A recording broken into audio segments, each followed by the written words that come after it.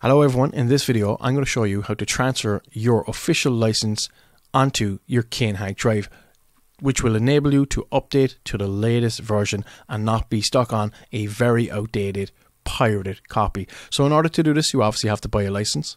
Right now it's on sale for Black Friday. It's $45 rather than being $75, and once you pay for it you will receive a link. Download the file. This is it. It is a license, a .xml file, and you're going to have to put it in the Launchbox folder. So for me, I'm going to install it on my drive. I have a custom drive that I'm working on. It's a mix of both the original Kinhank drive and the 5-in-1 drive.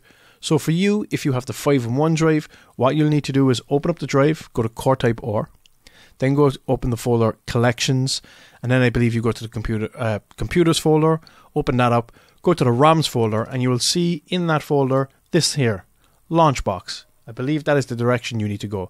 So again, core type OR, collections, computers, ROMs, and then this folder here, Launchbox. There is the pirated license, and all I'm going to do is drag this in, and I'm going to replace.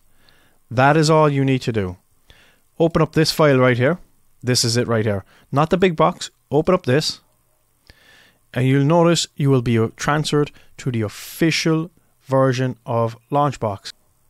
So as you can see, it's open and it's licensed to me. I'll obviously block my stuff, my information, and if I go to, I believe, menu, where is update? It's on the other side. Oh, there you go. Help, check for updates, and there's a new version of Launchbox. Download. That is all you need to do. Thanks for watching the video, and I hope you enjoyed.